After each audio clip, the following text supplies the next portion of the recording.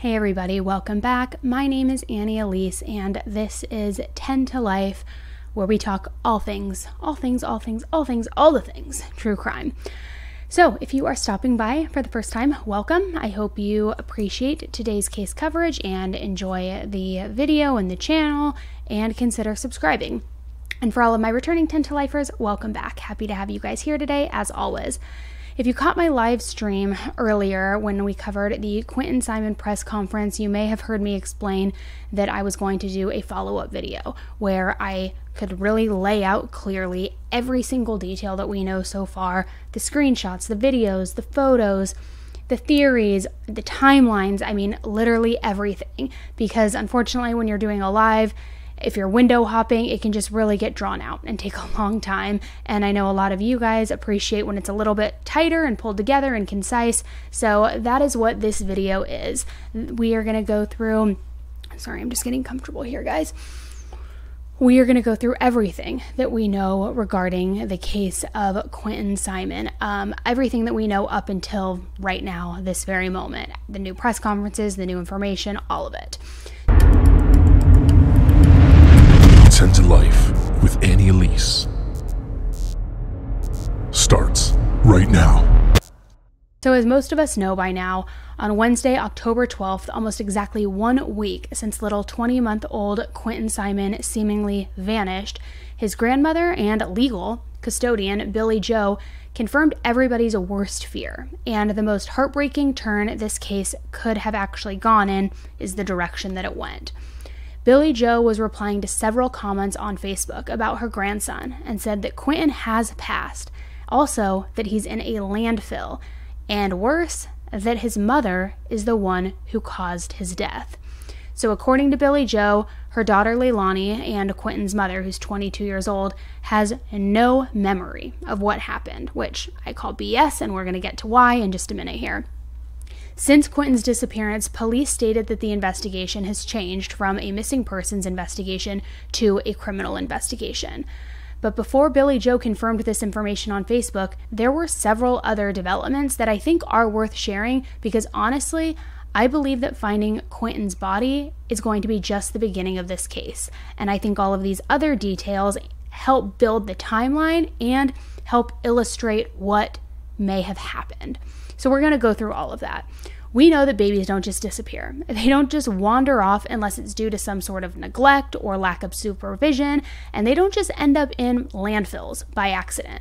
So the road to justice is typically never a short one, and all of the information leading up to this point, it's just as important as the fact that they now have a suspected location of where his remains are. And hopefully, it will start to now make some sort of sense out of this senseless tragedy and death of this precious, tiny, little 20-month-old boy.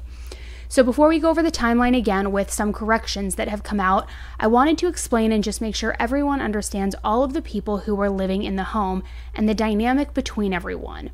Here is the family tree, and I have included the addition of Diana, which is Quinton and his siblings' babysitter as well, because even though she's not technically family, she was involved just as much, I mean honestly, if not more, than his mother was. So here you can see the full breakdown. In the home owned by Billy Joe and her husband Tommy, the couple along with Billy Joe's daughter Leilani, Leilani's fiance Danny, their daughter together Sky, and Leilani's two sons Zane and Quinton, plus Billy Joe's other son Paul, all live together in Savannah, Georgia.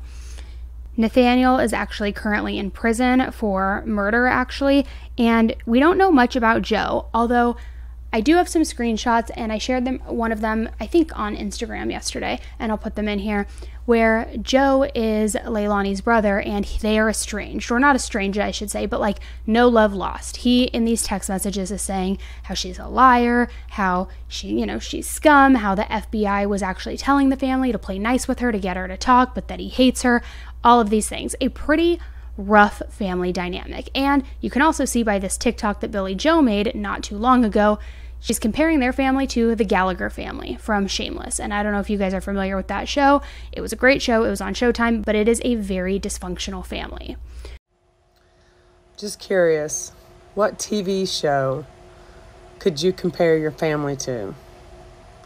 I'm going to say mine is about as dysfunctional as Shameless.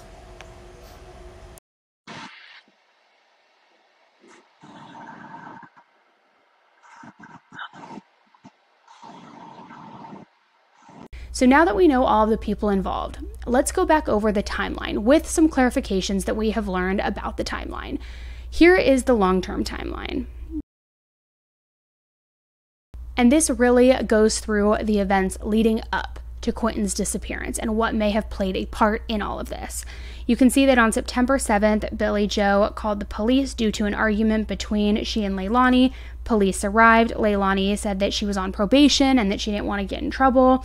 Leilani's brother Paul told the police that his sister has a history of stealing money and using the money to then buy substances. Then Billy Joe went to court to file an eviction notice against Leilani, Danny, and apparently the kids were listed on that as well. Leilani and Danny found out about the eviction notice about a week later, yet they were still living at Billy Joe's. Leilani ended up making a Facebook post 2 days after that talking about horseplaying, and I thought this was very telling because she made it a point to make this public, saying, "I can't even horseplay with my man and kids without someone coming in the room and assuming the worst." Almost as though she's trying to explain and cover up why the kids might have bruises, why they might be injured, why somebody might be seeing the kids getting punished in a very strict and harsh way. It just seems like a very odd thing to post publicly on Facebook. Then a few days later, on the 22nd, Leilani was due in court for that hearing regarding child support for her children, Zane and Quinton, but she didn't show up, and so they ruled against her, obviously, and she was ordered to pay child support to Billy Joe, her mother, and the boy's legal guardian. You can see here then what starts breaking down on October 5th, and we're going to go into that right now.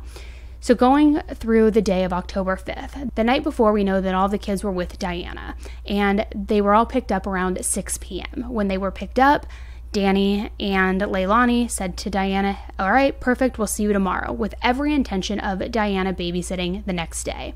However, at 5:29 a.m., Diana receives that text letting her know that she wouldn't need to babysit Quinton, Zane, and Sky that day. She says that she did think that the last-minute change of plans was unusual, especially since she had babysat the children all the time, every day, even the days that Leilani was off work.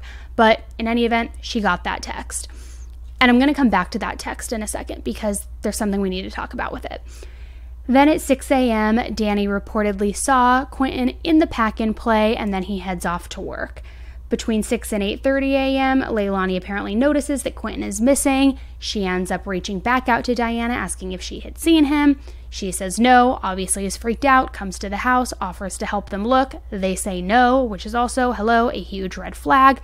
And then she reports Quinton is missing. Also, we had talked a little bit about how at that point Leilani hadn't called the police. Diana had to tell her to call the police. Leilani also hadn't called her mother, Billy Joe, to let her know what was going on. So Diana called Billy Joe to let her know what was going on. And it was just a mess.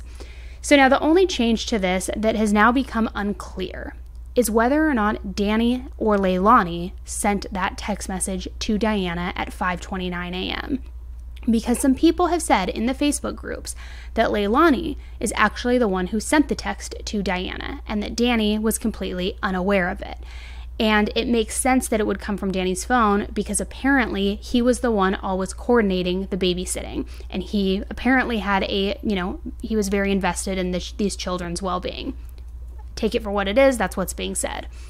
And then we know next, after that text, Danny saw Quinton in the pack-and-play before leaving for work at 6 a.m. And once we get into the theories here, guys, I'm going to come back to that because I think that text and that 6 a.m. reported sighting is key here. And again, we'll go through why. Just hang tight. So over the next week, the search for Quinton began on the group around the home, utilizing helicopters, tracker dogs, everything. We also saw that there was more likely luminol testing being done at the home because there were things blacked out over the windows, and they usually do that when they are doing a luminol test because they have to get the lighting right, so I suspect that's what was being done. Several neighbors also stated that they could see and hear the fire department pumping the pool in the backyard of the residence, which was only 8 feet from the back door of the home. Keep that in mind, 8 feet from the back door of the home. We'll get there. So after the pool was pumped by authorities, it was odd. Everybody was still searching for Quinton. Everybody was looking for answers. They pumped the pool. Obviously, they're looking for DNA. They're looking for remains, whatever they're looking for. You would think that as a grandparent, you'd be very concerned still about the well-being of your grandson. But That wasn't the post that Billie Joe made. Billie Joe didn't post on Facebook, "Please find my grandson, I miss him, I need him, my heart is broken, what could have happened? If you know anything, tell me. If you've heard anything, say it." No. Her post was asking if anyone knew somebody who could come and fix her pool. That's what she was concerned about in that moment, which just seemed like a very inappropriate and out-of-pocket thing to be asking about when everybody is still thinking and wondering where Quinton is, and she ended up deleting that post.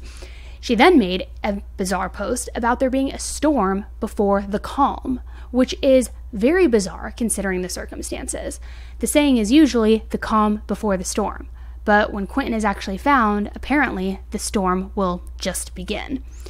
On the channel Crime, Lines, and Lies, a man who said that he was a friend of the family and was present during the days after Quinton's disappearance said that the brother had an ADT security app on his phone where he actually could see that the back door was open between 2 a.m. and 5 a.m. So their security system, the ADT, yes, their son, their oldest, I think their oldest son pulled it up and could show that, because I heard at one time everybody was pointing at front door. Front door was null and void. The time frame on the front door showed somebody else who admitted in front of me, that was me. I went outside to smoke a cigarette. The ADT showed back door was left open from 2 to 5 in the morning. So he is saying that he could see that the back door was open between 2 and 5 a.m. Again, not confirmed at this point by law enforcement, but that becomes a critical time marker in a theory that I have, which I will come back to. And also, remember, the pool is 8 feet from the back door that is allegedly open for, 2 to 3 to 4, for 3 hours. God, you'd think I'd have been able to do that quicker. It's been a long day. So now also we have the video of the altercation that Diana spoke about in her first live when she released that on Facebook. And in the video, you can hear Billie Joe accusing Diana of taking Quinton and accusing her of trying to have a memorial for him before they knew that he was truly dead. And Diana said that she completely misunderstood, but that she wanted to hold a prayer circle. But it seems Billie Joe was just overcome with emotion and denial about her daughter possibly doing something to Quinton, and she took all of her anger, all of her pain, all of her frustration out on Diana instead of on Leilani. And you can see that in this video, which, by the way, Billie Joe, if you're watching this, you owe Diana a heck of an apology. This is my baby, not yours! This video is absolutely jarring. It shows the desperation of the people who love Quinton Simon. You're awful to say you're going to put a memorial? My baby's not dead! Quinton's grandmother in Quinton's babysitter's house. That's my baby! I texted you and I told you what was going on! The intense moments recorded by Dana McCarta's daughter. Dana says Quinton's grandmother barged through her back door, mad over the thought of a memorial for the missing toddler. My baby's not dead! I think that she's trying to take the heat off of them. Diana talking with us today, telling me she's called Georgia's Department of Family and Children's Services about Quinton and his siblings before. DFACS told you there was a case. Yes, absolutely. Diana isn't the only neighbor here to tell us they were concerned about the children in this home. I was afraid she was going to get hit. We tried to get Billie Joe Howell's side of this story. She didn't answer her phone. Since yesterday, when federal investigators, firefighters, and Chatham police drained Quinton's grandparents' backyard pool, grandmother Billie Joe Howell's Facebook had a post asking for help getting that pool fixed. It's been deleted. I should not have been out of town. You did. You shouldn't have. But the emotions in this neighborhood, they haven't gone anywhere. I want to see that on the news. Oh, it's going to be. As all of this was unfolding, photos were being released of Danny being in Atlanta with friends. And there were videos and photos of him playing pool at like a pool hall type bar, playing video games, seemingly appearing very carefree and not with Leilani. Key factor here. And a woman stated that he was actually staying with her and her husband. So your first thought would be, probably, if Danny really loved Leilani, why would he leave her during the hardest thing a parent or anyone would have to endure? Losing a child, a possible abduction, if they did do something together to Quinton, clearly they're, thick. Why wouldn't he be by her side and standing by her? So it seems more like he thought or knew that she was responsible and wanted to get the hell away, because a lot of friends, a lot of people who knew Danny have said he would never be involved in something like this, which again, that's not to say much. Things like that happen all the time, but people who know him say, he would never be involved in this. He cared about those kids, and look at this, he hightailed it out of there as soon as this started going off and didn't really seem very stressed out. I mean, which is kind of tacky because he should at least be stressed out for the kids and his daughter, but didn't seem like he was, worried that he was going to get caught up in something. And at this point, too, there's been rumors and conversation that both Danny and Leilani took a polygraph test and both passed, apparently. Not that that means anything and can go into court, but apparently he has nothing to worry about. Typically, we see husbands and wives and spouses stick by their partners through the good and the bad. And the fact that he left her during this time says a lot about his loyalty towards her and their relationship. So reportedly, Danny and his family is also trying to gain sole custody now of their daughter, Sky. And at this point, he allegedly wants nothing more to do with Leilani. Fast forward to Wednesday night, and in these comments on Facebook, Billy Joe confirms that Quinton is in fact in a landfill and that Leilani has done it, but that she does not remember. So my first thought is, okay, great, she's lying. She's going for the insanity plea, the I can't remember it defense. Then I started thinking about it more, thinking, could Leilani be experiencing some level of postpartum or some other form of mental illness? When you suffer from something like that, your reality is distorted. You view things that aren't real. You perceive situations differently than how they are in reality. It completely warps your mind. And I'm not saying that as an excuse, because I truthfully don't believe she suffered from this, not for a single second. And we'll talk more about that too. But Leilani did have 3 children in 3 years by 3 different fathers. And apparently when Leilani was little, Billy Joe also lost custody of her children as well. So it seems to be that this is a family cycle. So 3 children in 3 years, it could definitely be possible hormonal imbalance made worse by a drug problem, which she reportedly has, or even mental illness thrown into that. So it makes you wonder, was Quinton's death an accident that Leilani wanted to cover up and pretend it was an abduction so that she wouldn't get in trouble for neglect, or for leaving the door open, for being passed out on drugs, for something happening to him, and not only get in trouble for that, but also lose the custody of her daughter now that she shares with Danny. She already lost custody of the boys, but she still had custody of Sky. Apparently, a drug test was also administered by CPS on Thursday, and I'm curious if she failed and if that's the reason that Sky was taken into custody, because reportedly the 2 children have now been taken into custody and are with a family member. But I'm wondering, would she have been arrested if she failed? Who knows what the truth is there. Even if Leilani was experiencing mental health issues, Diana explained that the children were often filthy, sent without supplies, had bruises, etc. So even if she had a singular mental health episode that caused Quinton's death, there was a history of neglect and abuse far before this incident took place. Officers said that the evidence they collected over the last 8 days led them to the conclusion that Quinton was dead. What evidence is that? Did they find text messages? Because we know they seized their tech. Obviously, it wasn't a confession, or I believe she would have been arrested by now, or certainly charged, absolutely. I don't believe the luminol testing at the house showed blood, because surely, if so, she also would have been arrested for that. If she doesn't remember what happened, also, how did they know for sure that Quinton was in a landfill? Or how are they so confident that his remains are in a landfill if she didn't confess and say anything? I have my theory, which we are about to get to. Good afternoon.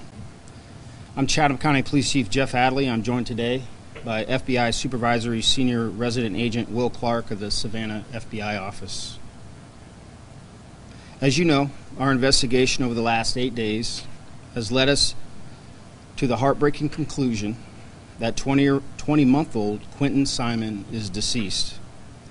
We have named his mother, Leilani Simon, as the primary suspect in Quinton's disappearance and death. We have not made an arrest or filed any charges at this time. From the moment we received the 911 call reporting Quinton missing, we have conducted an exhaustive search for him. Sadly, we still have not found Quinton.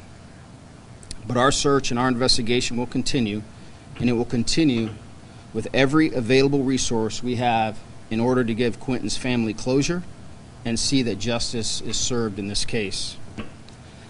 I would like to thank the FBI for their invaluable expertise and assistance during our search and for the help they will continue to provide moving forward.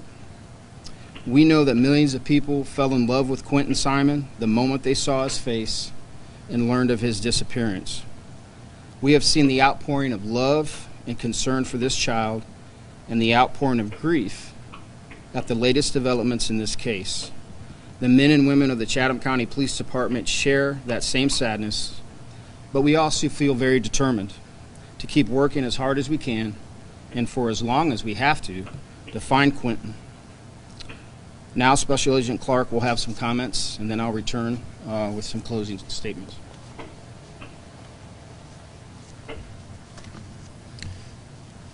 Good afternoon. My name is Will Clark. I am the Senior Supervisory Resident Agent in charge of the FBI's Savannah and Brunswick offices. From the moment the FBI became involved in this investigation, our primary goal was to assist the Chatham County Police Department in bringing Quinton home and holding anyone responsible for his disappearance accountable. To the Chatham County community, our heart breaks along with yours in trying to comprehend what we believe happened here. The FBI, along with our law enforcement partners, have followed every lead, every tip, and every piece of evidence to get to this point, and we will continue to do so. The FBI entered this case less than 3 hours after Quinton was reported missing. The FBI has provided the Chatham County Police Department resources in this case, and those resources have come in the form of investigative, analytical, and technical assistance. For the past week, over 40 FBI agents, analysts, task force officers, and professional sports staff who live in the coastal Georgia area have worked tirelessly and continuously on this investigation. Last Wednesday, we mobilized our Child Abduction Rapid Deployment Team, the CARD team in short, which brings with it experts from across the country who specialize in missing children cases. As needed, and as the investigation continues to progress, the FBI stands ready to deploy additional resources. In closing, we share the sorrow felt by millions and pledge every resource to assist the Chatham County Police Department in finding little Quinton.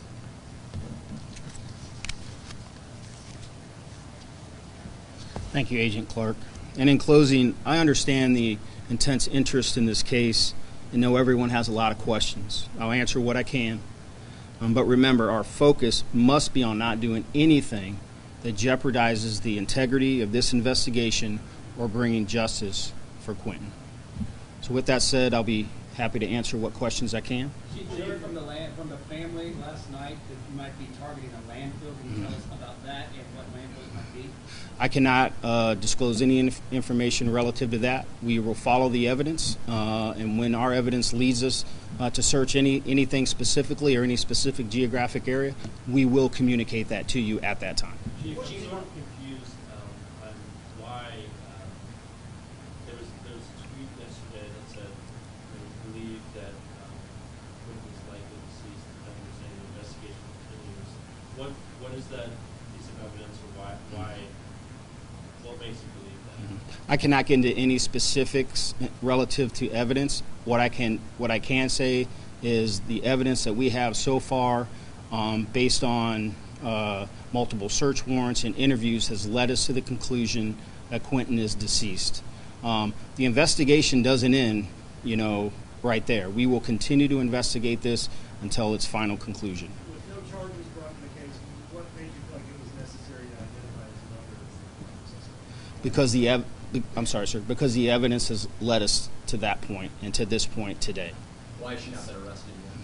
Because we will only do that when we feel we have everything that we need to. We only get one shot at this, right? We're going to do it right. We're going to do the best that we can. We're going to use the resources at our disposal. We're thankful to the FBI, and when we get to that point and we feel comfortable in counsel with the FBI and the ADA, that's when we will reach that conclusion. Chief, is anyone else being considered for criminal charges? At this time, no. What changed to make you suspect foul play? The evidence in the case has led us to this conclusion. Was there a date where you found the evidence that led you to this conclusion? Because obviously earlier this week and last week you had said you did not suspect. The accumulation of evidence over these last 8 days has led us to this conclusion today. Do you have an idea where Quinton might be? We do not have any specifics at this time. I can't answer that question with any level of specificity. Do you know where Leilani's other 2 children are? I can't answer that question. Do you know where Leilani is? I don't know where she is currently today. Is there any chance anyone else besides Leilani could be charged? There is no one else a suspect at this time. Leilani is the main focus of this investigation. Are you not concerned that you've now named your #1 suspect out loud to the public? Is there not a concern she might take off? I can't get into any specifics, but we don't believe she's a flight risk at this time. All right, thank you. Appreciate your questions. Have a great day. So let me walk you through what I think is a possibility and tell me what you think. And the reason I came to this theory and the way I came to this is because we know that she has not been arrested yet. She has not been charged yet. Also that they don't believe that she is a flight risk, but that they do believe that Quinton was murdered and that they do believe that she is the prime sole suspect and that they believe he is in a landfill.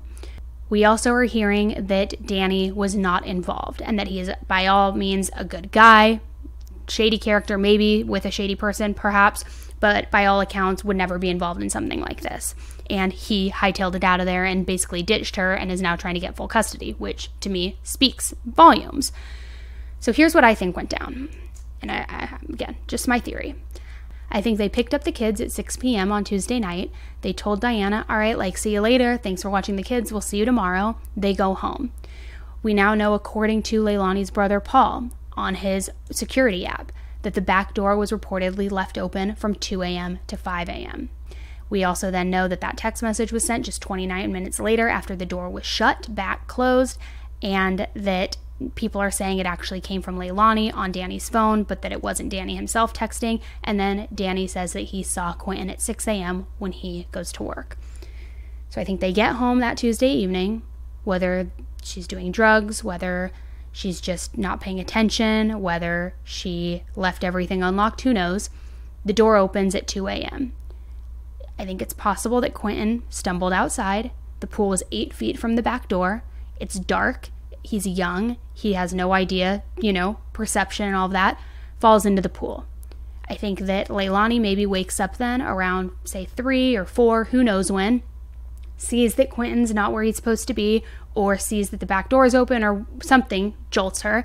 So she goes to the back, she sees him in the pool. She grabs him, she brings him inside at 5 o'clock, she shuts the door. Done. Puts him then in the pack and play, and it looks as though he's asleep, even though he's already deceased. She grabs Danny's phone, she texts the babysitter, she says, we don't need you today. She, if she did send that text and if Danny didn't, she says, we don't need you today. Danny sees Quinton in the pack and play, thinking that he's sleeping, not knowing he's deceased. He leaves for work. Then she puts her plan in motion. She can't go far because she still has the other 2 kids at the house with her, so she can't drive Quinton's remains somewhere. She can't hide them anywhere, so she can't do much. So she says, okay, all I can do, it's trash day, is put him in the trash can. And then I'm going to wait to call the police until the garbage picks it up and collects it and takes it. So then that's when she reaches out to Diana. It says that the garbage truck came between 7 a.m. and 8 a.m.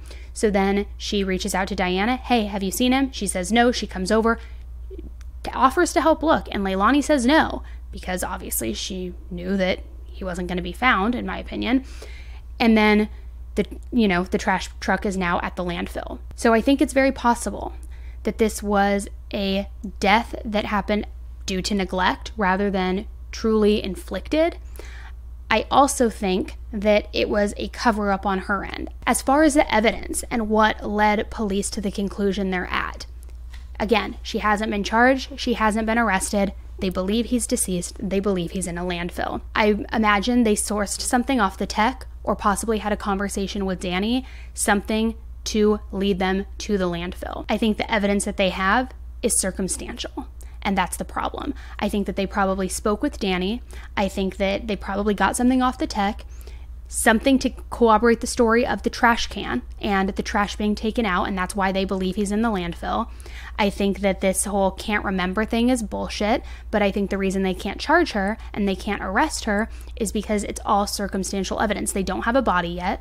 They don't have a murder weapon. They don't have a cause of death. They don't have an insane amount of blood that we know of. I believe if they did, through that luminol testing, they would have arrested her. It's all circumstantial at this point. And that's why they can't really do anything until they actually find his remains. I think, too, it's probably likely that Danny did say something, or they did see something off of his tech, because maybe she confessed or said, oh my God, here's what I did. Like, I had to cover it up, because then Danny left. He's like, I don't want anything to do with this. I'm out of here. Peace. Now he's trying to get custody of Sky as well. So I definitely think there was some sort of information exchanged here, but still not enough to make an arrest. As far as them saying that she is the prime suspect, but not arrested and not a flight risk, because she's saying this whole can't remember me thing and this whole defense, I think she must have probably checked herself in somewhere. Because otherwise, you just publicly blasted her as the prime suspect. She would clearly be a flight risk.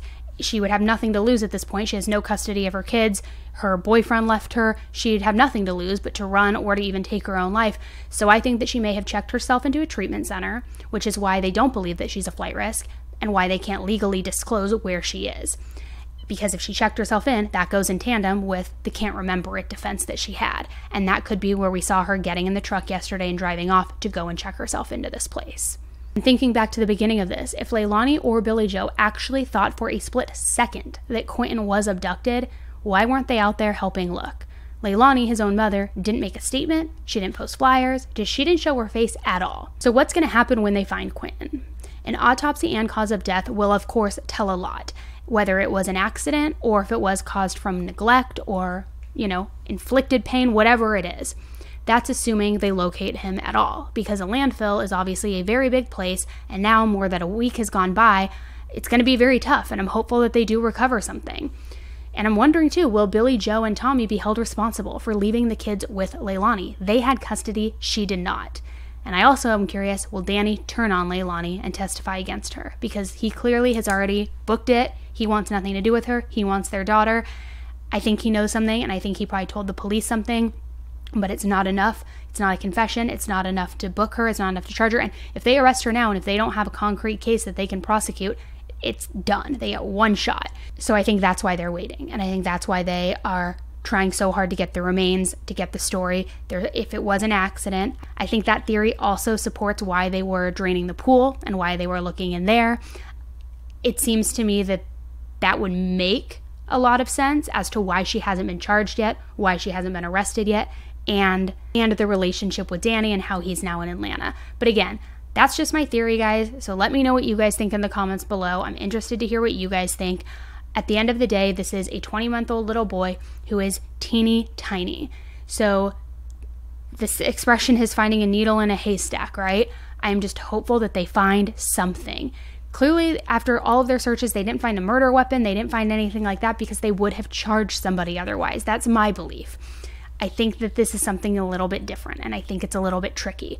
Why else would you name your prime suspect openly without arresting them unless you knew that they were secure somewhere? And that's what I'm thinking, guys. But let me know what you guys think. Leave your comments below. I'm curious to know, and as always, I will of course keep you updated the second we learn more. It's easier and faster for me to share the quick updates on my Instagram, so if you're not following that yet, make sure you are. It's at _Annie Elise, and I also post it on TikTok all the time too, which is the same handle. So that's where I'm able to really pump out quick updates. So I can't get onto here and get them to you guys quickly. Make sure you check over there. All right, guys, don't forget, let me know what you guys think below, and hopefully, we will get answers and justice for little Quinton Simon. All right, guys, thanks again, and until the next one, stay safe.